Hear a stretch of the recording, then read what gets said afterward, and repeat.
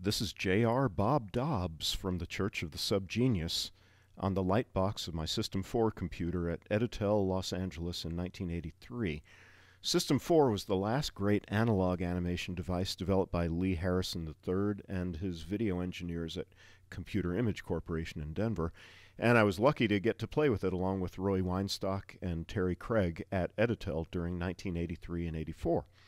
The innovation was a completely digital front end, so unlike Scanimate, your patches could be stored digitally. It also used digital oscillators for perfect repeatability. A low-frequency oscillator is bending his head into a partial cylinder, and other digital oscillators are summed in to contort the image in kind of funny ways. They can be under manual control in real time or just run continuously on their own.